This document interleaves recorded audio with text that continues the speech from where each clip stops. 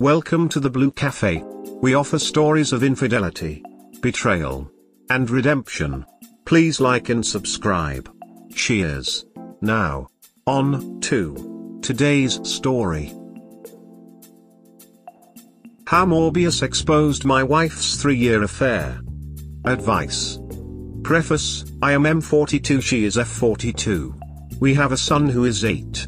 Married 15 years, been together 20. We have no debt, a healthy sex life, we would have sex every other day, though I did ask for it every day and compromised with her, and are very social people. I'll read any and all advice/comments, might not respond to everything, but I want you to know that your opinion matters.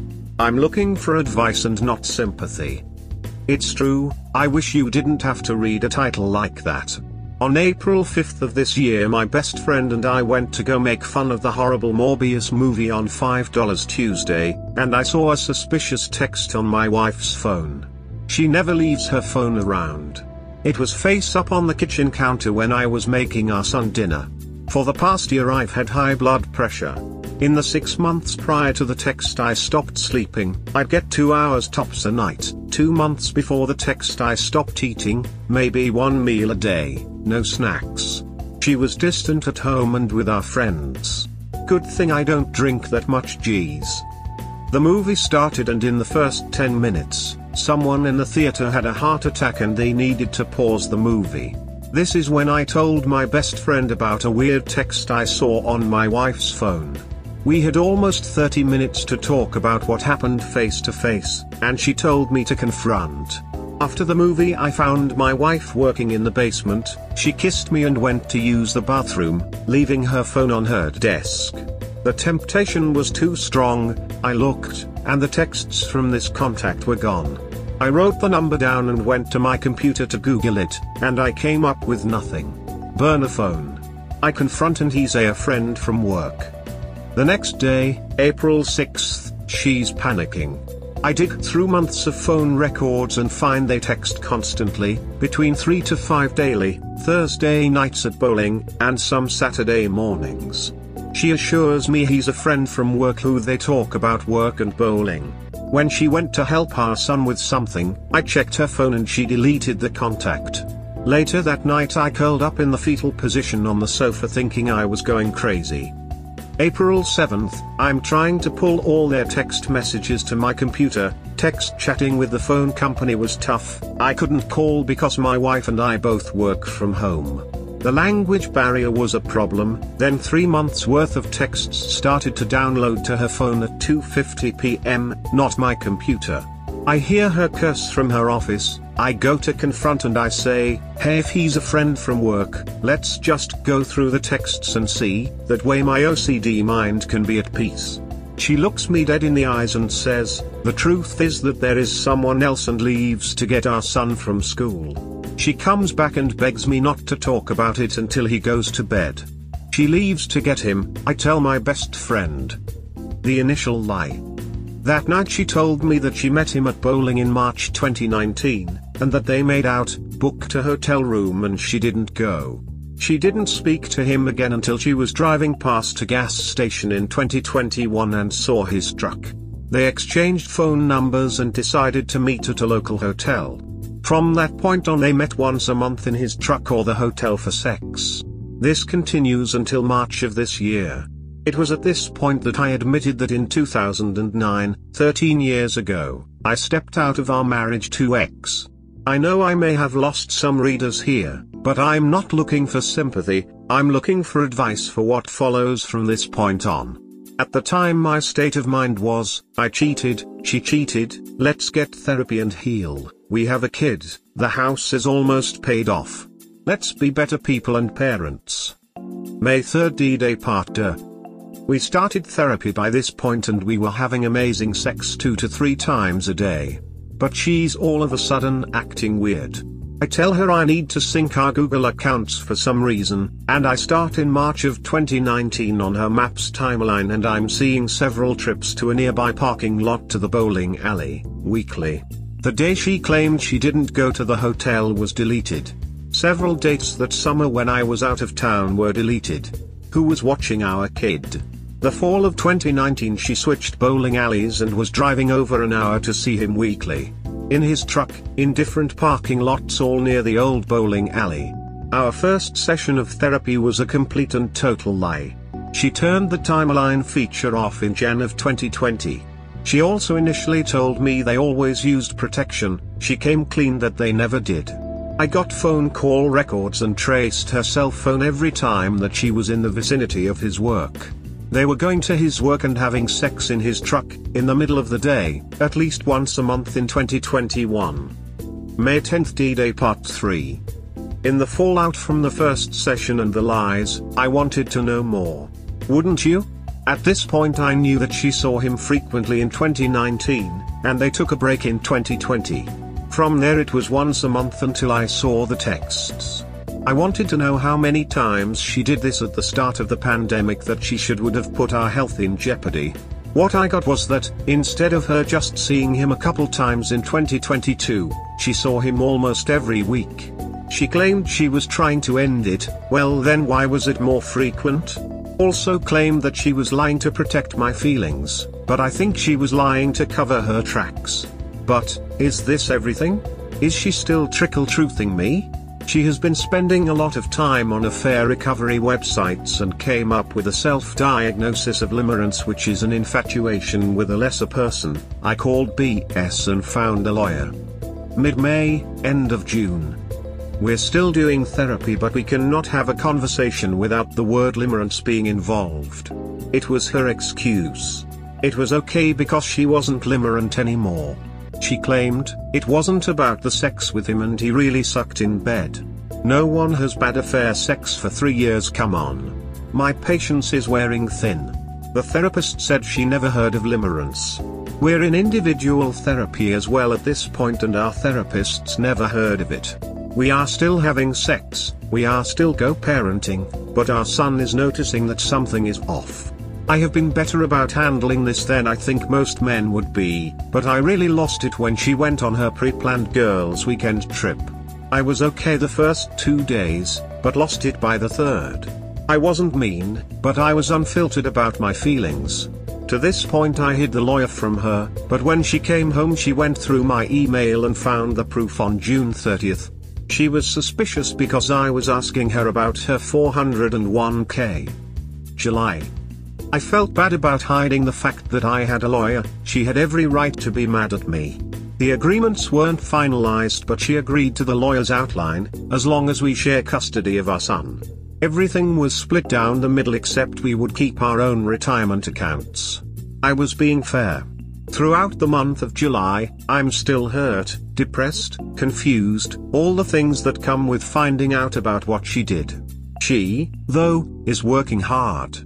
Sending me videos, articles on recovery, writing daily emails, cleaning, cooking, playing with our son. She is being the mother I always knew she could be, that she wasn't the last 3 years.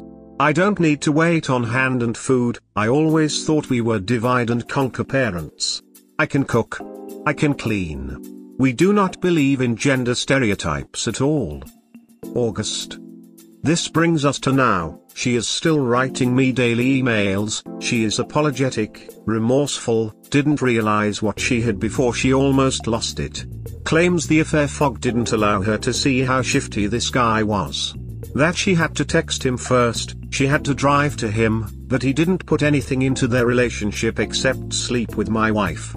I have all the documents from the lawyer ready to be signed. But what I need help with is, am I being manipulated by her lies? How did the sweet girl I met in college turn into this person who sought out public sex in a truck for 3 years? Was she really trying to end it, and is that why he texted at a time that wasn't in their regular scheduled texting times? Is she truly remorseful? Is she going to just wait until I stop watching her every move to do it again? Has she done this before, this guy? She wants to wait until April to make the final decision, and I keep waffling. Part of me wants it done now so I can move on with my life, part of me sees the changes she's making. What do you think? Am I a chump who's going to get cheated on again if I stay? Why not divorce and continue seeing one another afterwards? I'd give you the freedom to leave if you decide to stick around and things go bad. And it'd be an actual consequence to her actions. She may succeed in getting you to stay, but you'll no longer be married, and each subsequent year would cement that. I'd personally divorce and move on. A multi-year affair isn't anything to sneeze at. More so when you consider how much work she was willing to invest in it. Yes, divorce, if reconciliation becomes a possibility, a prenup to protect yourself. But, I have 20 Canadian dollars that she won't go for it. But the depth of lies and the quantity of deception makes me think, she just doesn't want to be a divorced single mother who cheats. What man will want a woman like her? This. But to add on, not only is a multi-year affair nothing to sneeze at, it affected how your wife treated your child. Look at this again, Op, you said. Throughout the month of July, I'm still hurt, depressed, confused, all the things that come with finding out about what she did. She, though, is working hard. Sending me videos, articles on recovery. Writing daily emails, cleaning, cooking, playing with our son. She is being the mother I always knew she could be, that she wasn't the last 3 years. She took everything you gave her for granted. The house. The home. The lifestyle. The child. She is trying to love bomb you and the kid, trying to prove she could have been this person the whole time. But she wasn't. Edit. Again. Look at this part. She though, is working hard. Send me videos, articles on recovery. She doesn't want consequences. The affair never hit her like it did you. At this moment, she is trying to push you to move on. Not to dwell on it, and move on quickly. The damage of an affair, emotion or physical, is something that isn't rushed, that isn't pushed, and is humbly accepted and truthful. So far, I've seen her just keep lying to you, Op. How hard is a few more, for her? Very good advice. Op, I am sorry for what you are going through but glad to see you are in IC. My eyes locked on this part of your final paragraph. She wants to wait until April to make the final decision. That is an oddly specific request. Why April instead of 3/6/9 months? Is April your anniversary date? Check with your lawyer and make sure that there is not something in the state laws that after X years of marriage alimony becomes more onerous. Maybe it's my paranoia, but seeing a month called out makes me feel like there is an ulterior motive. Honestly, I think you need to divorce and move on. You gave her multiple chances to come clean and she lied at every step. Even if the last version was the truth and she never does cheat again, given the number of times she has lied to you before, will make it impossible to ever trust her again. It is far kinder to all parties involved, you, her, and your kids, to just end the marriage now. Good point. I read it as giving me 6 months to show you I've changed. Which honestly I laughed at, because my ex did this after I caught him. He said, I'll change, I promise, and if in 6 months you still want to divorce me you can.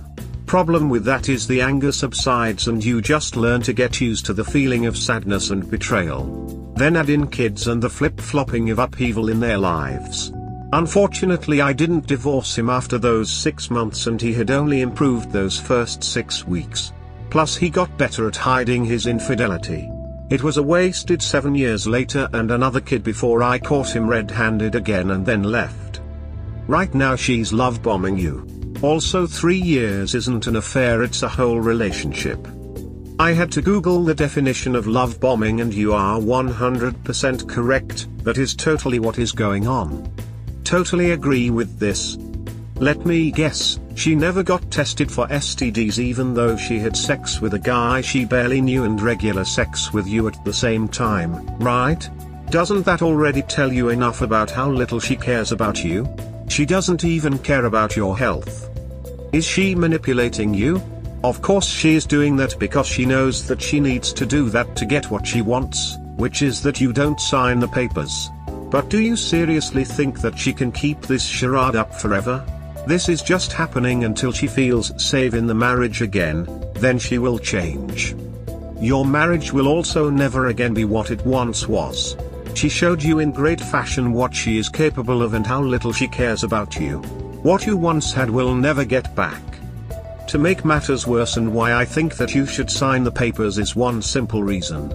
She feels no remorse and doesn't regret what she did, she only regrets that she got caught. If you wouldn't have caught her, then she would be right now planning the next hookup with her lover that is so bad in bed. Please go to a doctor and get tested for STDs. Got tested as soon as I caught her, good looking out. We're clean. Good thing that you are clean. But doesn't change that she never took care to protect your health during her affair. Would you entertain the idea to stay with her as well if she would have given you HIV, AIDS or any other of the not curable diseases? Because she exposed you to the risk without even blinking with an eye. That tells a lot about the person you think about to reconcile with. That you are clean is pure luck. Good, now DNA test your kid. Remove all doubt and set the records straight, since she is trickle-truthing you. This guy is not her first one, only the first one you caught her with. Good luck. There is no doubt that this is karma that is coming back to get you. You should have told your wife as soon as it happened, but you planned to take that secret to your grave. What really is the difference between you two, and why do you think you deserve someone better? You both seem to be cut out of the same cloth. Best comment here. Absolute disregard for his health, absolute carelessness. The movie started and in the first 10 minutes, someone in the theater had a heart attack. Geez, the movie was that bad? Oh, it was that bad. We hope you have enjoyed today's episode. Please comment, like and subscribe. Cheers. Have a wonderful day or night, wherever you are.